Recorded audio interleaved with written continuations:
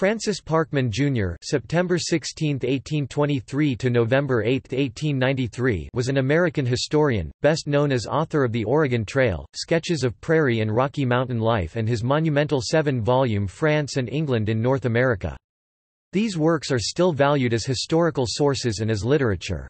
He was also a leading horticulturist, briefly a professor of horticulture at Harvard University and author of several books on the topic. Parkman was a trustee of the Boston Athenaeum from 1858 until his death in 1893.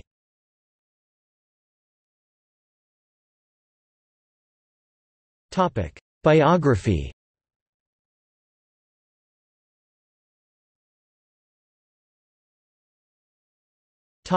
Early life. Parkman was born in Boston, Massachusetts to the Reverend Francis Parkman Sr. (1788–1853), a member of a distinguished Boston family, and Caroline Hall Parkman. The senior Parkman was minister of the Unitarian New North Church in Boston from 1813 to 1849. As a young boy, Frank Parkman was found to be of poor health, and was sent to live with his maternal grandfather, who owned a 3,000-acre (12 square kilometers) tract of wilderness in nearby Medford, Massachusetts, in the hopes that a more rustic lifestyle would make him more sturdy. In the 4 years he stayed there, Parkman developed his love of the forests, which would animate his historical research.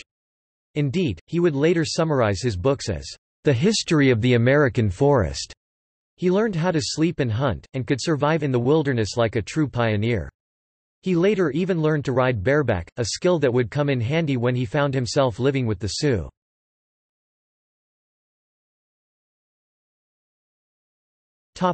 Education and career. Parkman enrolled at Harvard College at age 16. In his second year he conceived the plan that would become his life's work. In 1843, at the age of 20, he traveled to Europe for 8 months in the fashion of the Grand Tour. Parkman made expeditions through the Alps and the Apennine Mountains, climbed Vesuvius, and lived for a time in Rome, where he befriended Passionist monks who tried, unsuccessfully, to convert him to Catholicism. Upon graduation in 1844, he was persuaded to get a law degree, his father hoping such study would rid Parkman of his desire to write his history of the forests. It did no such thing, and after finishing law school Parkman proceeded to fulfill his great plan. His family was somewhat appalled at Parkman's choice of life work, since at the time writing histories of the American wilderness was considered ungentlemanly. Serious historians would study ancient history, or after the fashion of the time, the Spanish Empire. Parkman's works became so well received that by the end of his lifetime histories of early America had become the fashion. Theodore Roosevelt dedicated his 4-volume History of the Frontier, The Winning of the West (1889–1896), to Parkman. In 1846, Parkman traveled west on a hunting expedition, where he spent a number of weeks living with the Sioux tribe, at a time when they were struggling with some of the effects of contact with Europeans, such as epidemic disease and alcoholism. This experience led Parkman to write about American Indians with a much different tone from earlier, more sympathetic portrayals represented by the noble savage stereotype. Writing in the era of Manifest Destiny, Parkman believed that the conquest and displacement of American Indians represented progress, a triumph of civilization over savagery, a common view at the time.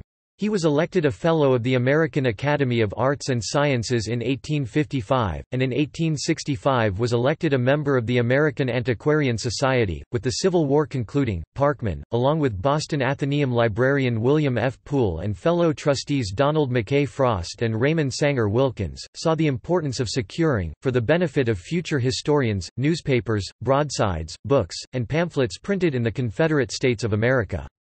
Thanks to Parkman's foresight, the Boston Athenaeum is home to one of the most extensive collections of Confederate imprints in the world.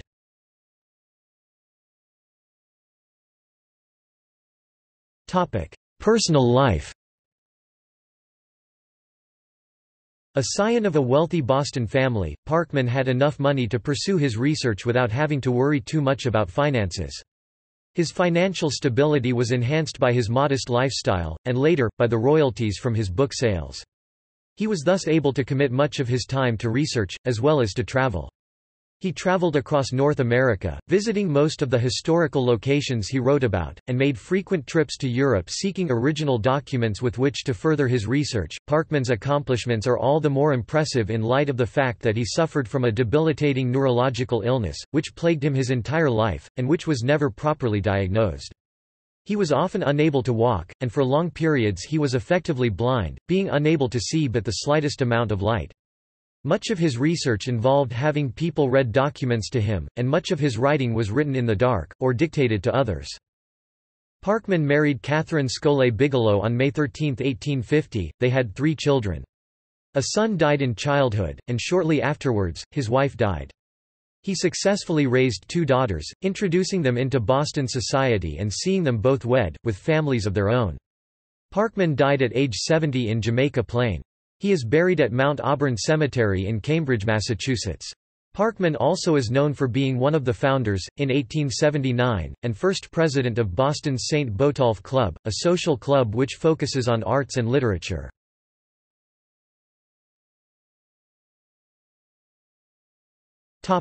Legacy. Parkman is one of the most notable nationalist historians. In recognition of his talent and accomplishments, the Society for American Historians annually awards the Francis Parkman Prize for the best book on American history. His work has been praised by historians who have published essays in new editions of his work by such Pulitzer Prize winners as C. Vann Woodward, Allan Nevins, and Samuel Eliot Morison, as well as by other notable historians including Wilbur R. Jacobs, John Keegan, William Taylor, Mark Van Doren, and David Levin. Famous artists such as Thomas Hart Benton and Frederick Remington have illustrated Parkman's books.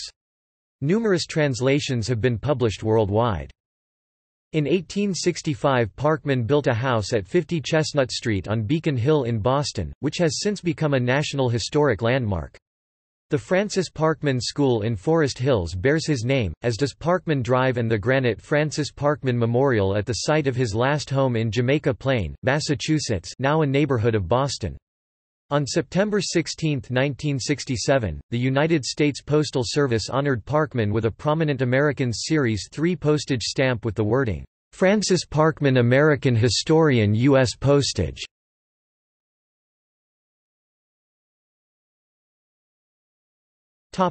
Criticism. Parkman's work regarding nationality, race, and especially Native Americans has generated criticism.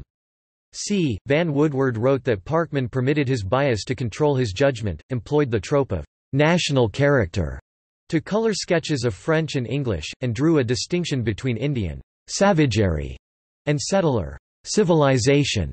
For Parkman found the Indian practice of scalping appalling, and made sure to underscore his aversion. The French-trained historian W. J. Eccles harshly criticized what he perceived as Parkman's bias against France and Roman Catholic policies, as well as what he considered Parkman's misuse of French-language sources, although he gives scant evidence of this last. Noted Eccles, "Francis Parkman's epic work La Salle and the Discovery of the Great West, Boston, 1869, is doubtless a great literary work, but, as history, it is, to say the least, of dubious merit." However, other Canadian contemporaries laud Parkman's work as a veritable mine of brilliantly comprehensive history of early Canadian events and personages. Unlike Eccles, many modern historians have found much to praise in Parkman's work, even while recognizing his limitations. The historian Robert S. Allen has said that Parkman's History of France and England in North America remains a rich mixture of history and literature which few contemporary scholars can hope to emulate. The historian Michael N. McConnell, while acknowledging the historical errors and racial prejudice in Parkman's book The Conspiracy of Pontiac, has said, less than pre greater than it would be easy to dismiss Pontiac as a curious—perhaps embarrassing—artifact of another time and place. Yet Parkman's work represents a pioneering effort. In several ways he anticipated the kind of frontier history now taken for granted. Parkman's masterful and evocative use of language remains his most enduring and instructive legacy. The American literary critic Edmund Wilson, in his book O Canada, described Parkman's France and England in North America in these terms: "The clarity, the momentum and the color of the first volumes of Parkman's narrative are among the most brilliant achievements of the writing of history as an art."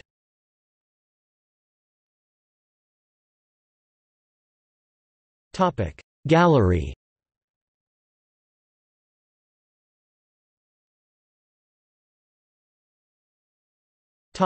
Selected works.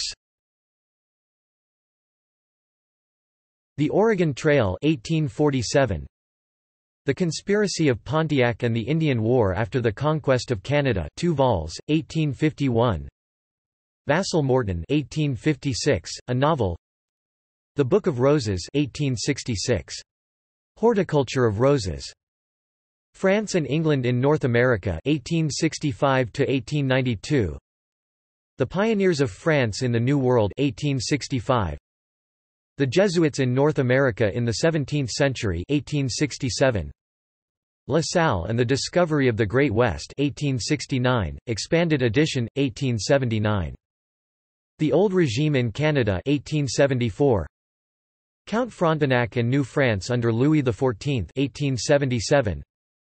Montcalm and Wolfe 1884. A Half-Century of Conflict 1892.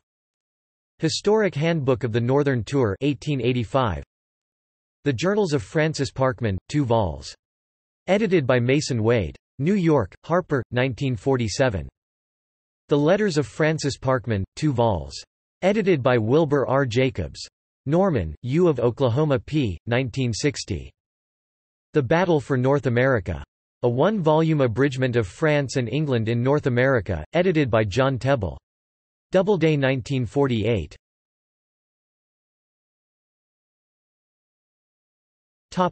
Articles. The Ancient Regime in Canada, 1663–1763.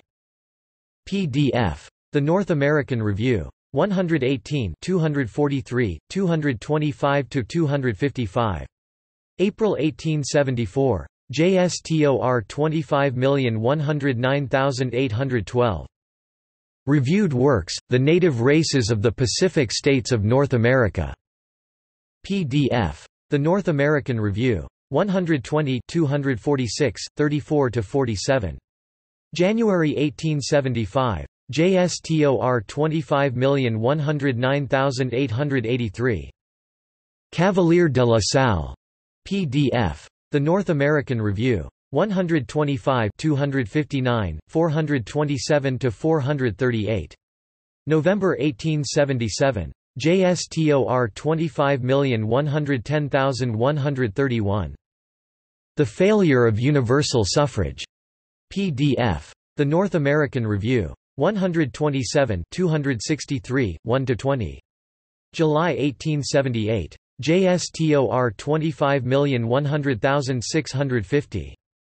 The Woman Question. PDF. The North American Review. 129 275, 303–321. October 1879. JSTOR 25,100,797. The Woman Question Again. PDF. The North American Review. 130 278, 16–30. January 1880. JSTOR 25,100,823. Albert Benedict Wolfe, ed. 1916. Some of the Reasons Against Woman Suffrage. Readings in Social Problems. Ginn and Company. p. 478–481.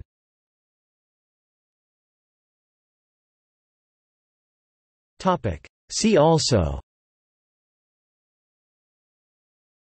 The Knickerbocker, George Parkman, Uncle Henri Raymond Casgrain.